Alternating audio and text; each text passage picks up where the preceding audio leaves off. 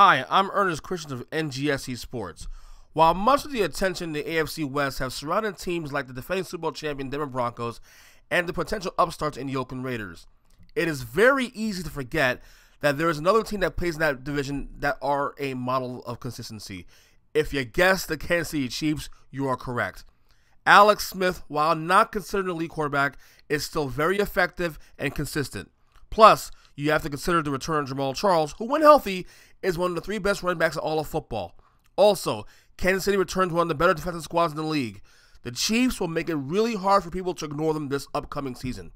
Yes, I know the product Andy Reid and company presents to the football world is not at all captivating. Regardless of all that, in the last few seasons, all that Kansas City has done is win. When you add in an AFC that perhaps, after the New England Patriots, can be absolutely viewed as wide open, it wouldn't be at all shocking with a few breaks, in addition to playing in a now Peyton Manning-less AFC West, that it's the Kansas City Chiefs who are the team that makes the biggest breakthrough in the AFC in 2016.